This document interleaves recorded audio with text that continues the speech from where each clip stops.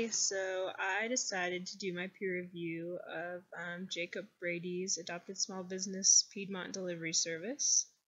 I really enjoyed his analysis a lot. It sounded like a really cool system. It's nice to see businesses popping up that are providing delivery service other than UPS and FedEx, so that was really cool.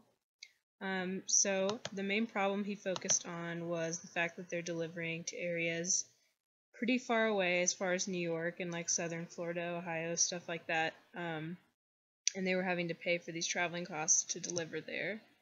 So he saw this as a big issue. I agree with him.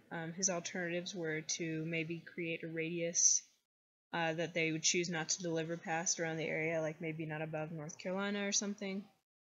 His other option was to just keep doing what they're doing and just deal with the costs. If it's profitable, then keep doing it. And then the third one was to open a new branch up north in the area. And his choice, what he suggested, was to open a new branch.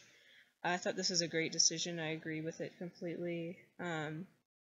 Just if they want to grow in general and not just be a local business anymore, then having a branch on site somewhere up north where they're having these deliveries is really necessary for branding and marketing and just growing their client base.